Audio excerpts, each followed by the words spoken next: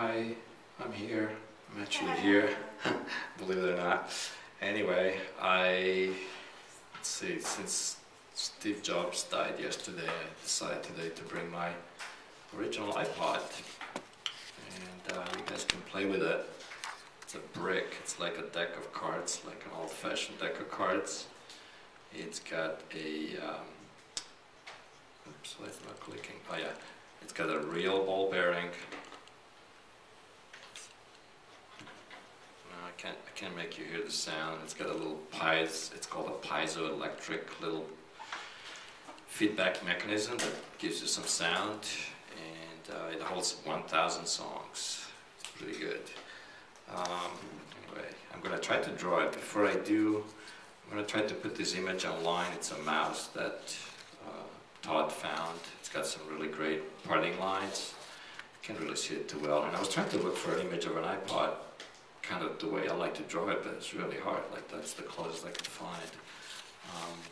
Anyway, since we're talking about old stuff, this thing is going to be 10 years old in about a month. I thought I'd share a couple of technologies with you guys because maybe you don't know them. One of them is CCs. You know when you CC a friend in your email? Carbon copy. Have you guys ever seen carbon copy? You put it in a typewriter so you get like 6 copies of the same thing. And it's pretty cool because I can do, I don't know, what am I going to do? A guy.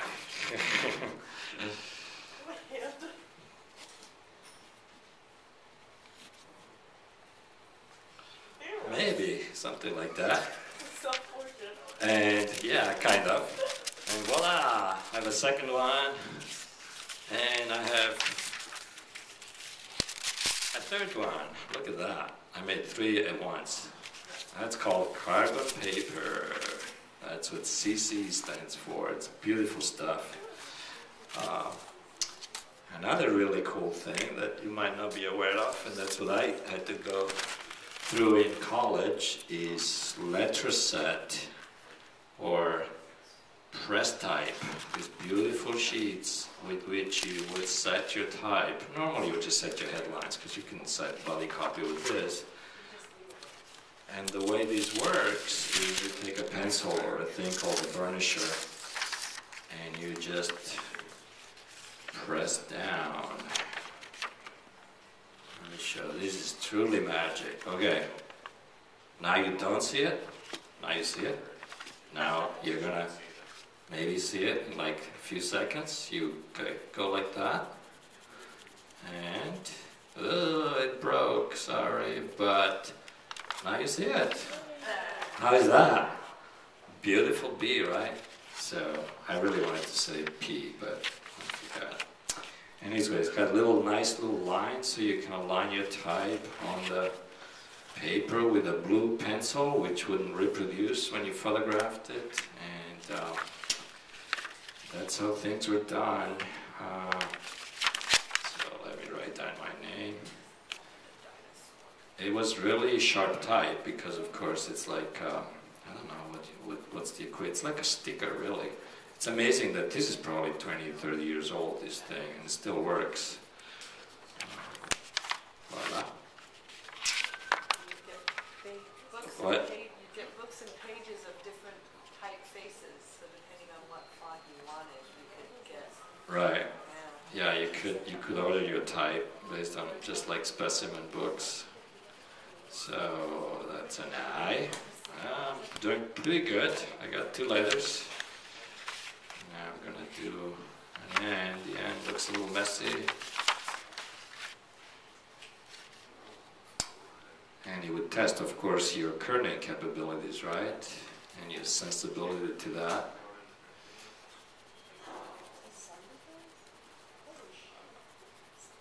It's really, really smooth, actually, when you do this. It like just transfers it beautifully. Oh, what am I doing? I'm talking while well, I'll have an H in my name today. I don't know. I have to do the N.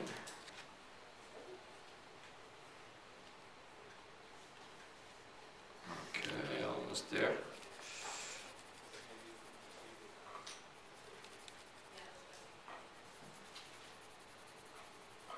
Yeah, when I graduated from college, before I went to high school, graduate school, the fanciest type piece of machinery was a Xerox machine that could actually do like two colors.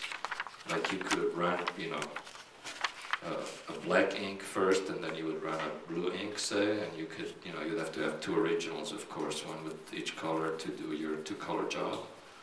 And that was really high-tech. Voila. What's that? Some pinot or something. I don't know. It's pretty nice. It's really, really sharp. Anyway, that's Letraset, which I think still exists as a company. In fact, they make all kinds of, I guess, markers too. Anyway, I'm just going to try to draw the iPod, which is actually quite tough because it doesn't, it's all white and it's got this shiny surface. But like I said before, if I can get away with, if I can do a good shape, a good form, I might be able to get away with, okay shading and okay markers and colors. And so that is to say, for example, if you use really light markers, you're ahead of the game because you can always fix it later. So I'll just draw it as I see it from here. And I'll just repeat myself, but once again, if you're drawing an object, really the easiest way is to do it with your 30 degrees, because just because then life is easier. Your ellipses are going to be easier. You don't have to worry about if this is different from that, should I foreshorten one side or the other. So what I'll do is I'm going to do it on pencil drawing and then go put a layer over with marker paper. So I'm just going to move these so I can turn the paper. And again, just practice moving your paper around so that you get your movements kind of always in the same direction, which is probably from left to right or right to left if you're left-handed.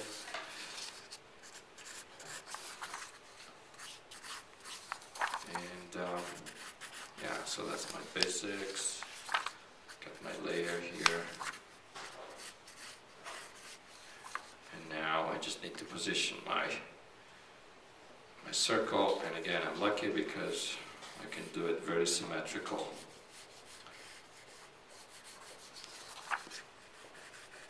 So, don't get too upset or caught up in your shading yet if you haven't gotten your shapes correct yet. Okay. One of my favorite things about the iPod when it came out was that it was this brilliant idea that they had that you could scroll through a menu using the wheel, which was already there in like VCRs if you wanted to shuttle back and forth and fast forward. But it's really like what is it called, a camshaft? Anyway, it's like what you have in your car, where the movement, which is linear, gets translated into circular motion from the pistons to the wheels. And here's the opposite, right? You turn the wheel and it turns it into a straight motion, up and down the menu. And that was really, really brilliant. Incidentally, the iPod actually used a software that they licensed from a tiny little company that was making, MP3 players software. And okay, so I'll just put screen.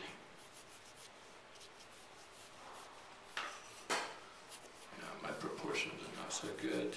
Okay.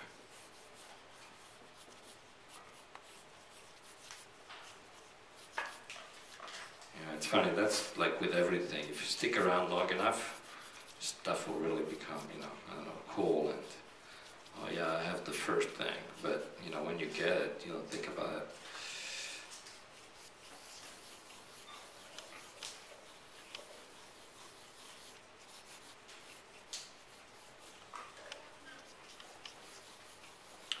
By the way, I don't know, I'll talk about grades later.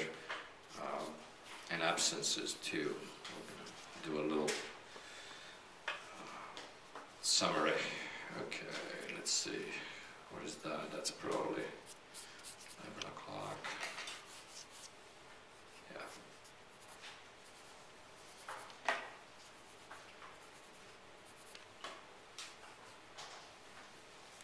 And the same with the corners, you're just going to repeat your little ellipses there, right?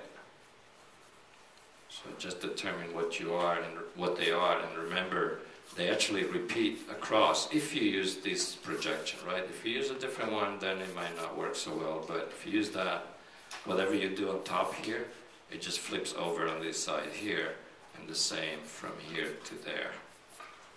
Okay? So this little bit right here is going to be repeated there, and this little part here is going to be repeated on this side. So that's something to remember, and instead of trying to do everything kind of custom, you can sort of recycle pieces.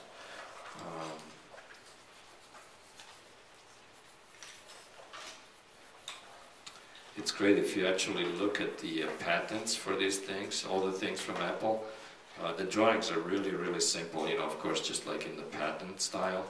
But what's really interesting is that whenever they were doing something new with the design, they called it ornamental design. It's funny, they used that word, which really meant the exterior of the product, right? So this, the staircase that supports, that you take to go upstairs in the Apple stores, that's an ornamental design.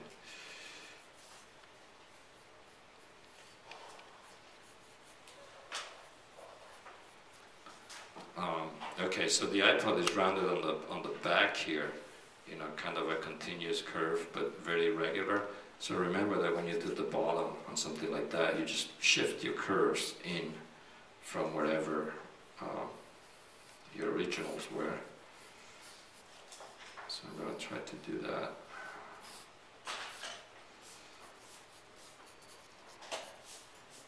So they would be here, but instead I'm going to make them a little bit further in. Would be here, but I'm going to make it in. And here, I'm just going to push it in.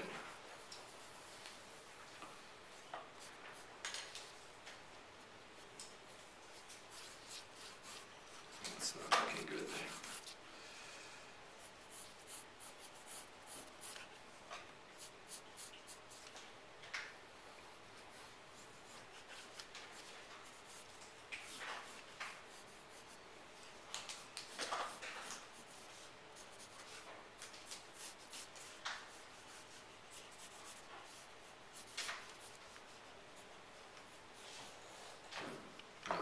Circle in the middle. Okay.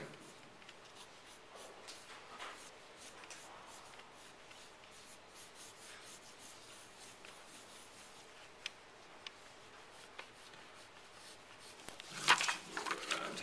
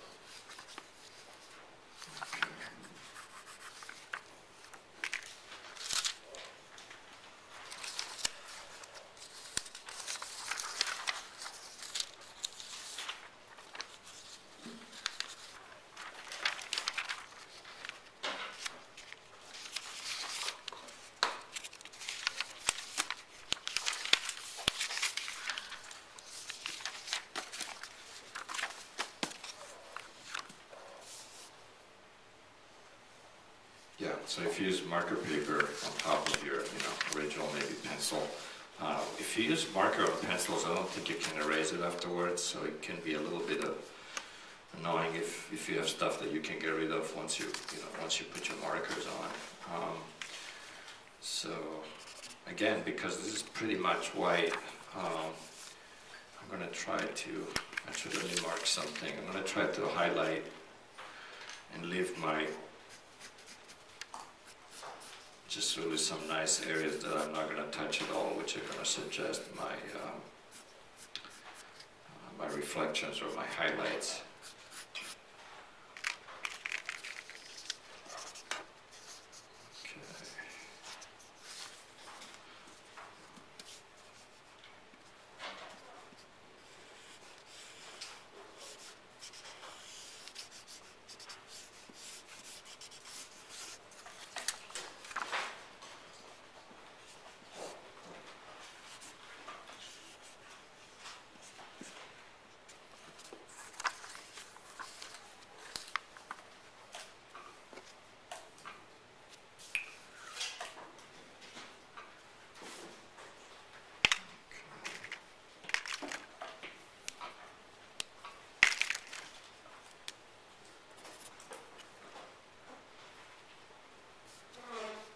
It really is mostly lines, right? So, let's see.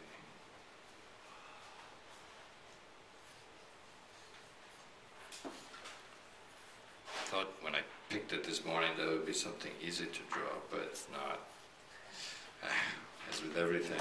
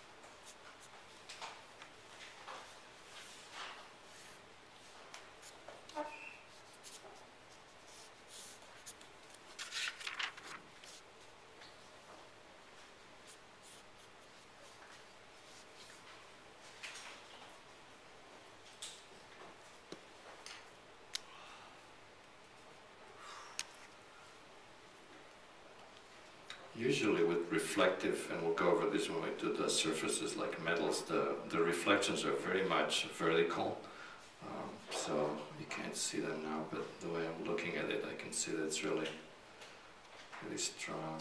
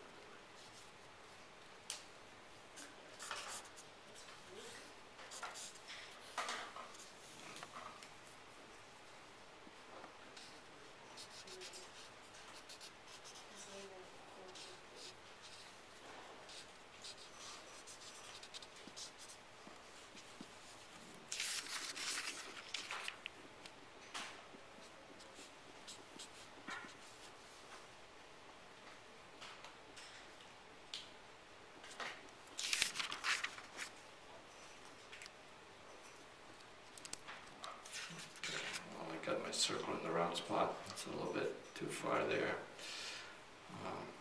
Tried to fix that, but I'm too lazy. Let's see.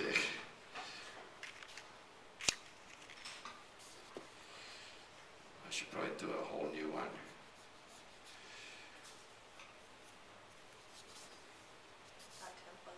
What? Templates, yeah. I know, it's just that it's off-centered. You know, I got it in the wrong spot. I mean, there's a sense, but